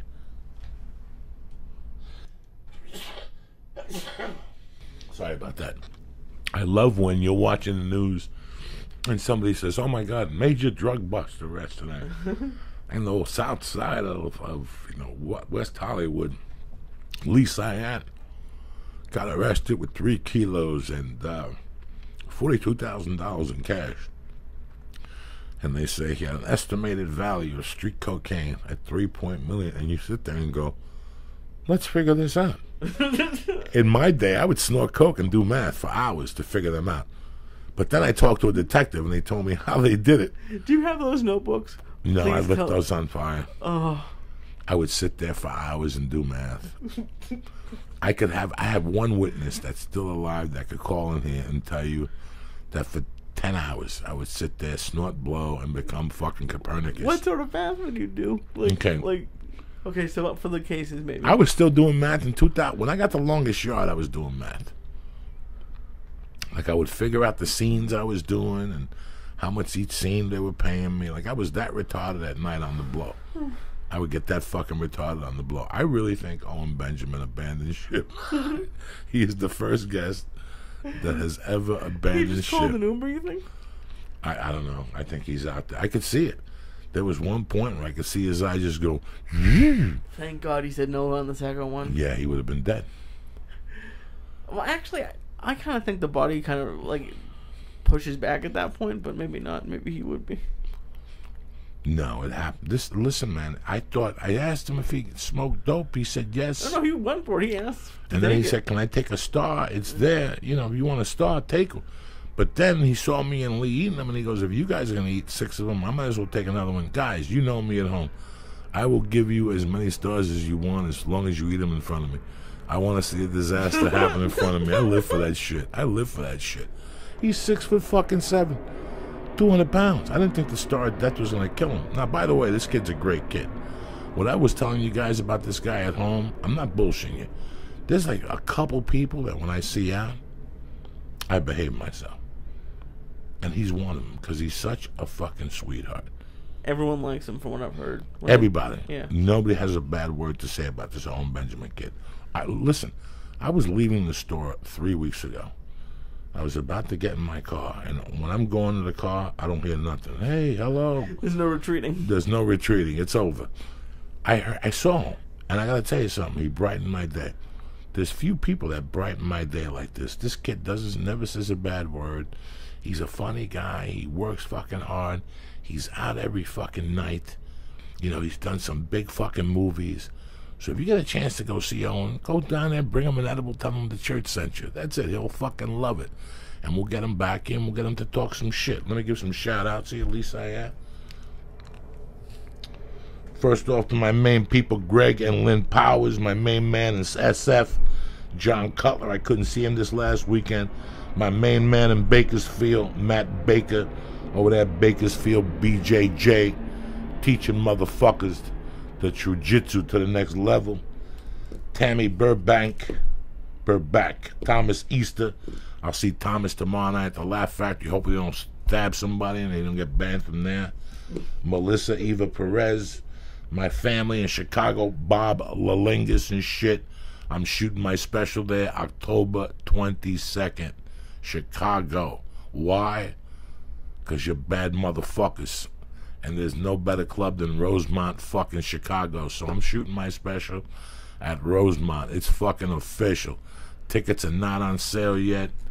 I got to figure out how to get to the Lingus family of fucking Lee. Who shot fucking Lincoln? Booth Towers. Like, John Wilkes Booth. I got to give him like a little Wilkes Booth there. My man Mark Walsh, Shad Reeser. Crystal Johnson over there looking good in fucking Utah.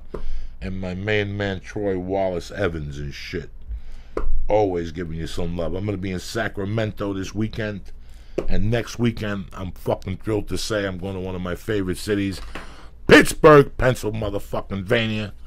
I'm going to go to fucking Primanti's, whatever the fuck it is. You have to go to Primanti's. I'm going to fucking walk around. I'm going to go rub the Roberto Clemente statue.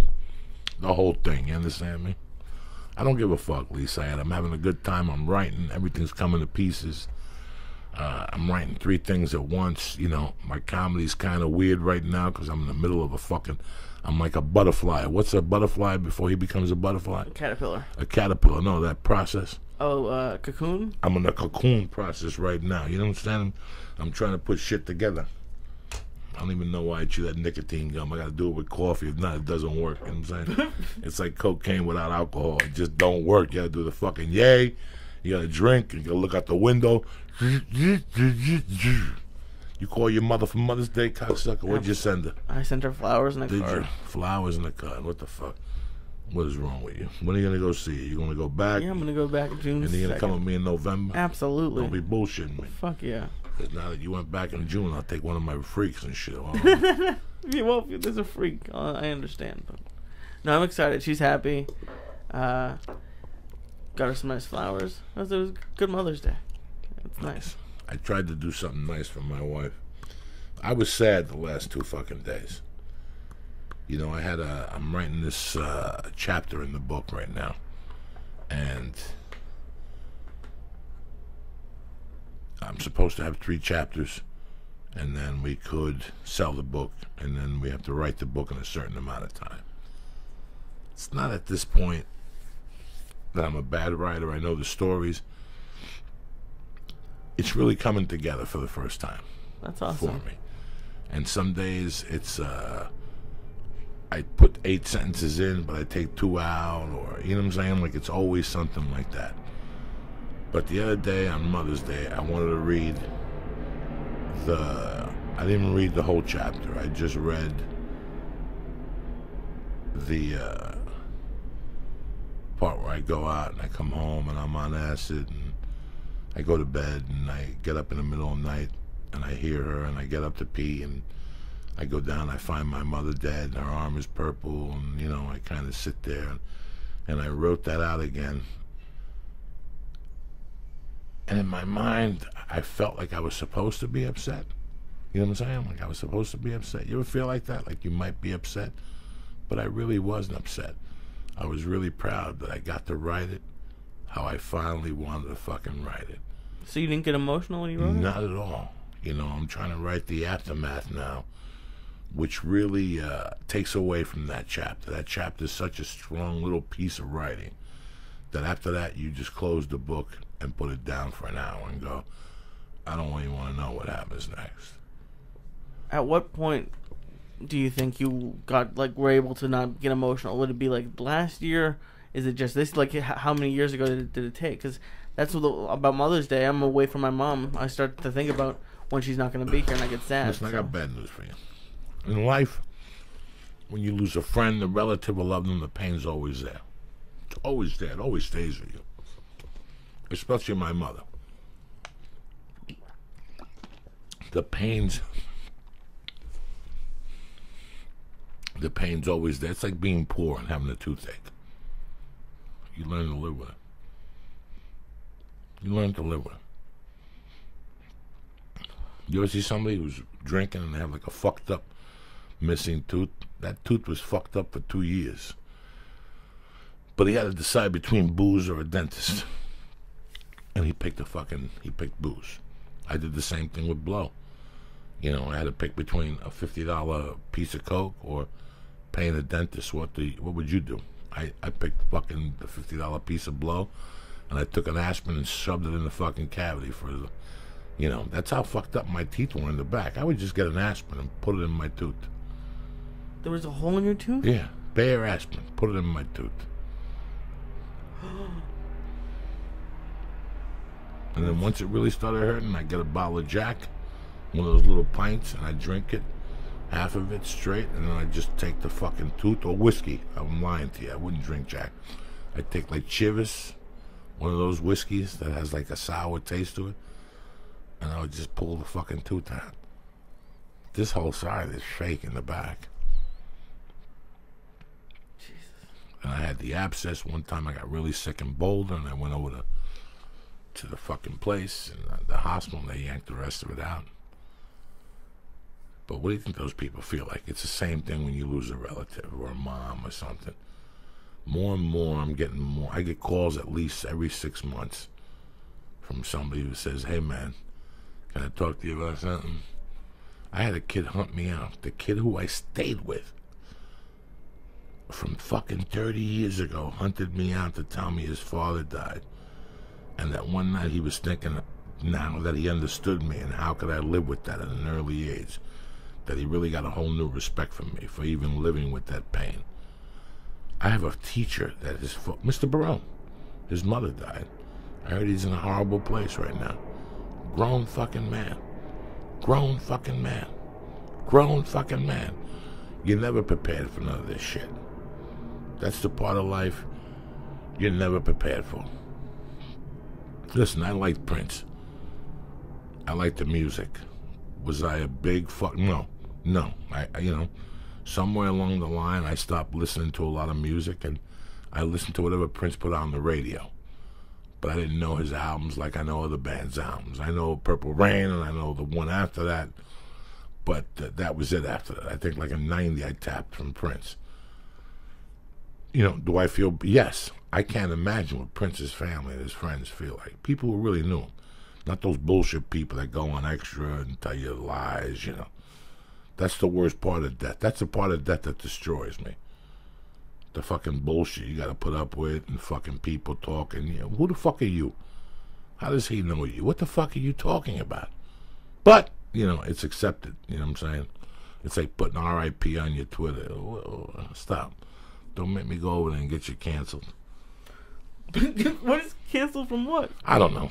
I'm just talking shit here. Fucking Lisa, I'm 9 stars in. You're not 9 stars in. Maybe 7. Who's counting? I'm counting. What do you think? I don't have no edibles in my system from last night or the day before or the day before. I'm a fucking horse of death.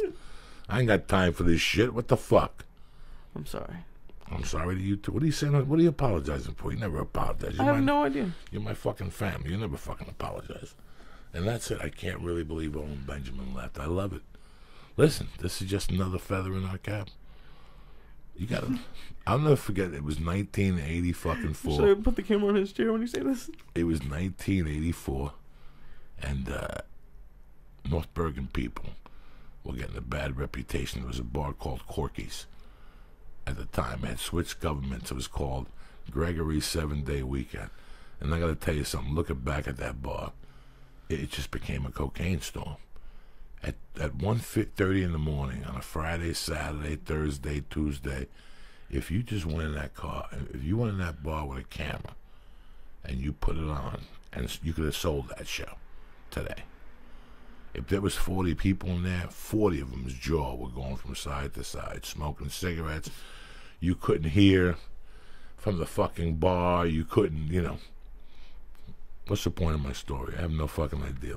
Like Gregory 7-Day Weekend, it could be a TV show. Uh-oh. Maybe he's back, Owen Benjamin. Maybe he just went for a walk in the neighborhood. Said, fuck it, let me just go for a walk and walk it off. And when you were a kid, you got kicked in the fucking stomach.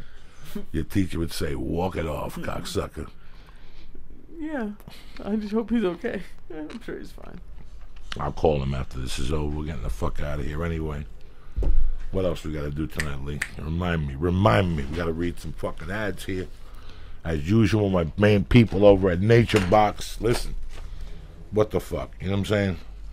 The Church of What's Happening Now is brought to you by Nature Box, dedicated to making smart, delicious snacking easy. You deserve better than high fructose corn syrup, potato chips, and all that shit. Nature Box snacks taste delicious without any high fructose corn syrup, trans fat, MSG, artificial colors, sweeteners, or flavors. None of that crap. Nature Box makes finding a range of options from healthy to indulgent to easy. They combine unique flavors with ingredients you can pronounce to create great snacks you may not want to share with nobody. From sriracha roasted cashews to the peanut butter nom-noms. Are you kidding me or what? Nature Box has over 100 seriously delicious options to choose from, all delivered right to your door. That's the beauty of this. And you'll never get bored with Nature Box snacks, because every single month they release new snacks to choose from. Like the chocolate nut, the dark cocoa nom-noms, delicious. They moved the plantains. I didn't see the plantains, but you know me. I'm a sucker for the salt and pepper lentil loops. That's how I roll. Or the garlic bread cheese chips. Anyway, don't worry about that. Let's start with this. Say goodbye to weird mystery ingredients and start snacking confidently with NatureBox. Go to naturebox.com/Joey to get 50% off your first box. I'm telling you, this is good shit. Go to naturebox.com right now. Go to naturebox.com/Joey and get right snacks for 2016. You want to look good? You're 2 months away from putting a bikini on. Your little pussy's going to be hanging out. You don't want no blubber hanging over it. Who's going to fucking eat that thing? One last time. That's naturebox.com/Joey for 50% off your first box of delicious, high-quality snacks sent directly to your motherfucking doorstep. You understand me? I also want to welcome Dots Susara Geese. They got hemp gear, high-quality, functional gear, hemp textile. It's like fucking cotton mixed. They got towels, they got fighter geese, they got bags, they got hooded sweatshirts. Do me a favor. Go to dotsusara.com right now and look at the fine selection of stuff they got. They got 2 beautiful geese, men and women, fucking beautiful, all right? They also sponsor EBI, and one and all, listen, last week I flew from Indianapolis, and Tuesday night I went to the Comedy Store, and on the way out, some black dude came up to me. He looked familiar. Interesting. And he had a white girlfriend, and he had another buddy with him. And we took a few pictures. In the middle of all this, he says, "You know who she is?" And I go, "No, I don't." And he goes, "She's like this thing with vapor pens." And all of a sudden, she goes, "Give it to him." And he takes out a vapor, he puts on a new pen. He takes a hit, she takes a hit, and I took a hit. You know, as I was driving away, I could feel a tingle in my throat.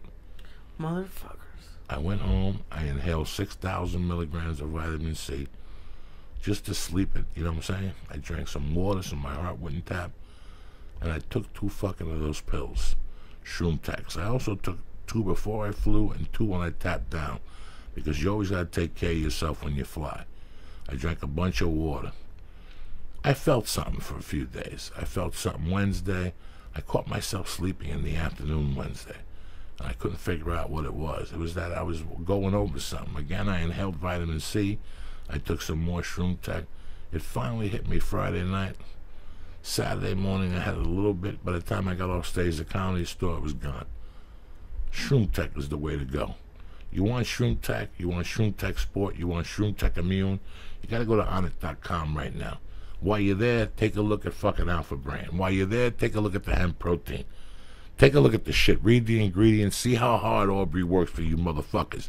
If there's something you like, go to the box and press in. Church. Boom! Get 10% off your first order delivered right to your door. It's that easy. I'm not going to sit here and blow smoke up your ass because I don't have to.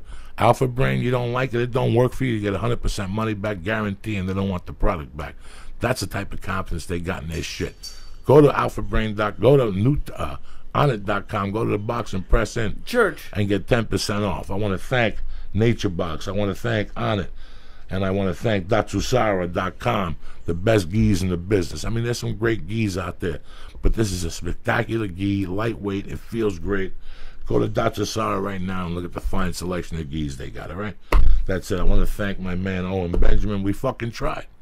We tried. He came here and dabbled with the fucking king of swing and his main Goomba, Lee Syatt, and this is what goes down. Ookie Spooky's watching. You know, you can't, when Ookie Spooky's watching, you can't come in here if you haven't taken your vitamin. No. You can't do it. Ooh, who's that? Maybe his wife. Now, who's going to bother us? You know what I'm saying? We got the world by the balls, Lee Syatt. We'll be back Wednesday. What do you got planned for tomorrow, Lee?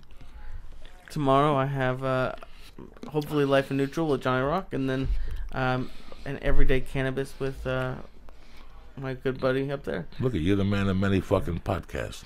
Fine. You like 19 fucking podcasts. Who's better than you? Anyway, I'll be in Sacramento this weekend, rocking the house with Felicia Michaels, and next weekend I'll be at the Pittsburgh motherfucking Improv.